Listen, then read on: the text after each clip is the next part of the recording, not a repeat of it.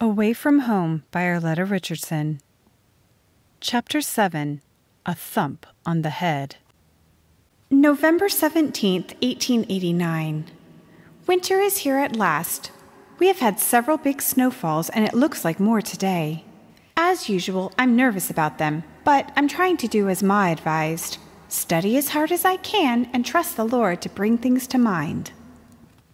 I don't think I feel very well this morning, I said.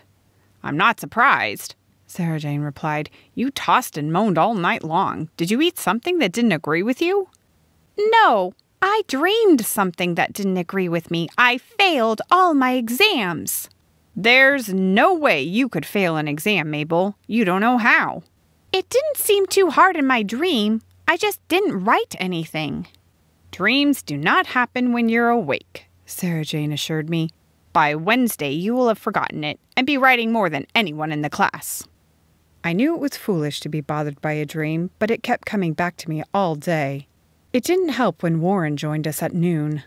I suppose you're all ready for the big week, he said cheerfully. You've kept up with me pretty well on the daily lessons. Do you think you can do as well on the exams? Oh, Warren, go plague someone else, will you please? I said crossly. You know there isn't 1/10 of a percentage point between us. Why wouldn't I do well? I can always hope, can't I? You could be hit in the head and lose your memory, or... If you don't get out of here, I'm likely to hit you in the head, I told him. Don't waste your time wishing misfortune on me. If you can't stand the thought of a girl being as smart as you are, that's your problem. The examination schedule was posted on the bulletin board. I had 2 days to go over my notes and listen to the review in classes. There was no reason why I should have any difficulty, but I felt uneasy. That schedule isn't going to disappear because you're glaring at it. Russ stood behind me, and I hadn't even heard him approach. You look as though you could use some fresh air. How about going tobogganing with us this evening? Thanks, Russ. I shook my head. I'd better not. I should stay in and study. Still competing with Warren, huh? Well, if you change your mind, be ready when we come to pick up Sarah Jane. He walked away and I turned to start home. Sarah Jane was staying to complete a science project, and I'd have a couple of hours before supper to work. What makes him think that keeping ahead of Warren is all I care about? I thought irritably. I was concerned about my own record, after all. I started reviewing my Latin.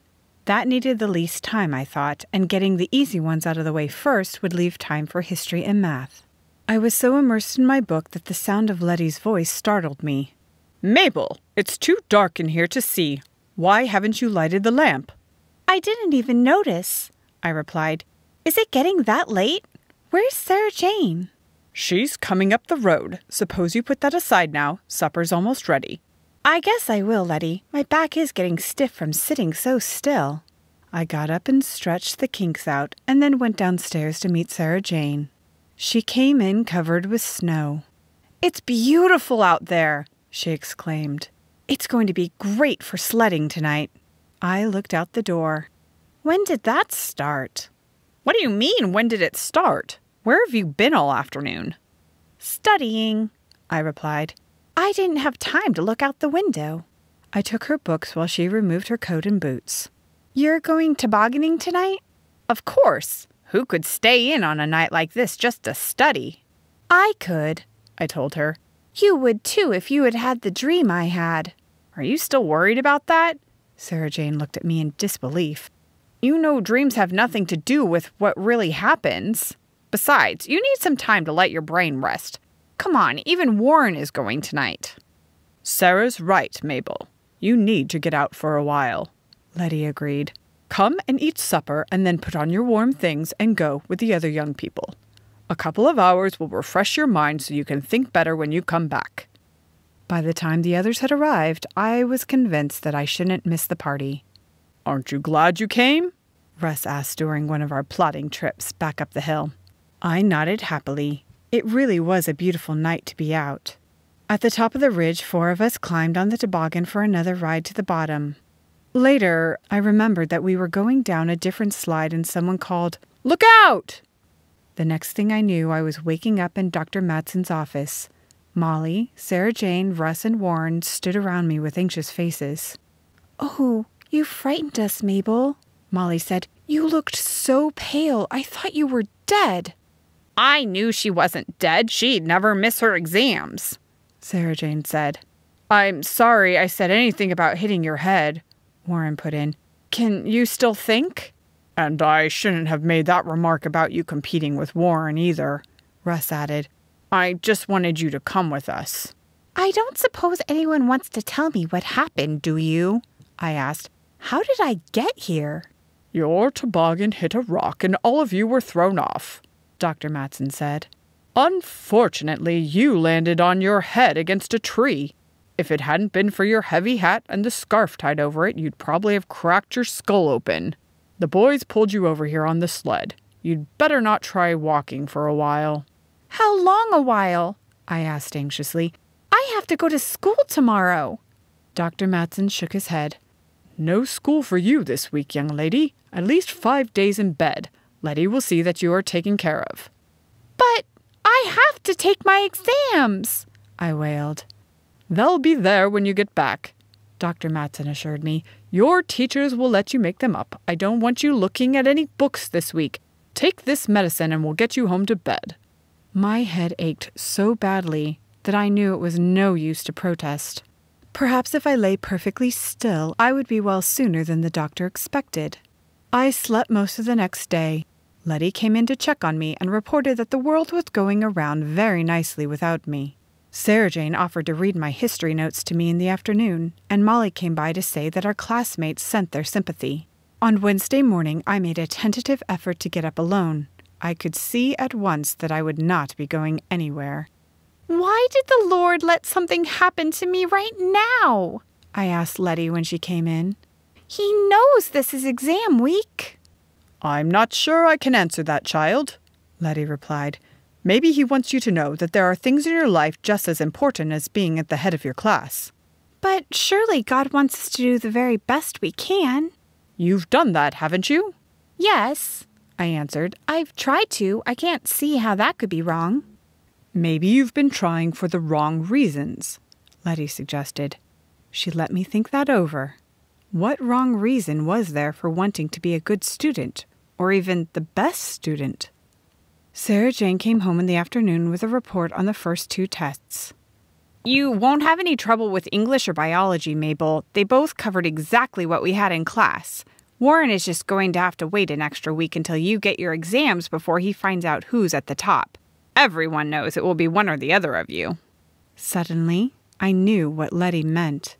Just learning all I could wasn't enough for me. I had to be better than someone else. My pride would be hurt if Warren earned a few points more than I did, even if I had done my best. "A thump on the head is a pretty hard way to learn that," Sarah Jane said when I shared the insight with her. "Does that mean you won't be competing with Warren any longer?" "Doesn't mean that I won't try to be first if I can," I told her. "I just won't think the sky has fallen on me if he does better. At least, I hope that's how I'll feel. I really don't like to be second." On Monday, I returned to school and was told that I might make up my exams, one each day after my classes. "Are you sure you didn't arrange that accident so you could know what was on the tests before you took them?" Clarice asked. "I was just kidding," she added with a laugh. "You probably didn't need that extra week to study." "I'd almost forgotten what a pain she is," I sputtered to Molly. "If I was going to arrange an accident, I'd have it happen to her." "So that's what it means to love your neighbor as yourself," Molly laughed. "You'd share whatever you have with her, even a broken head?" "No, that's not love," I admitted. "That's spite. I'm going to have to pray that the Lord will help me be forgiving toward her, or I'll end up acting just like she does. I wish I knew why she dislikes me so." "Why not ask her?" Molly suggested. "My theory is that she wants to be the most popular girl in school. You're in her way." The similarity between Clarice and me was plainer than I wanted to look at just then. I pushed the thought away and concentrated on studying. When the grades were posted, Warren and I shared first place in everything but math. Again, he was ahead by 2 points. I really think I've learned something this term, I confided to Sarah Jane. Trying to keep ahead of someone else takes all the fun out of what you're doing.